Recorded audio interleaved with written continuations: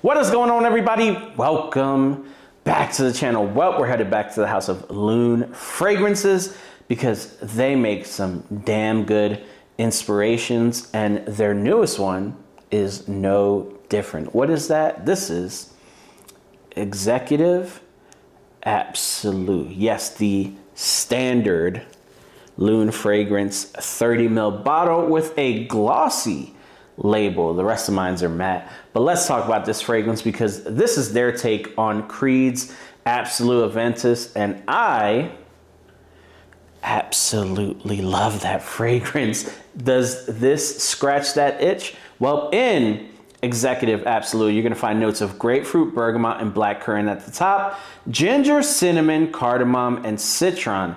In the mid and in the base, pink pepper, patchouli, and vetiver.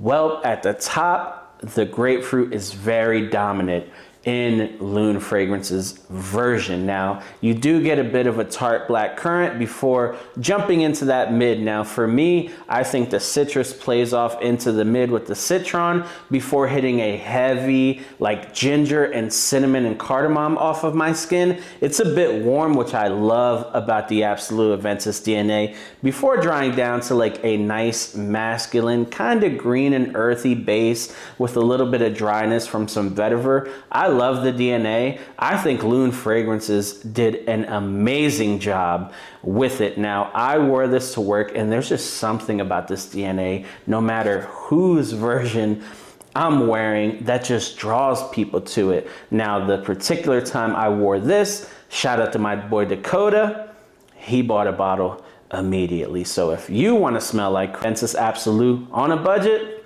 grab Executive Absolu from the house of Lune Fragrances. You guys have a blessed day.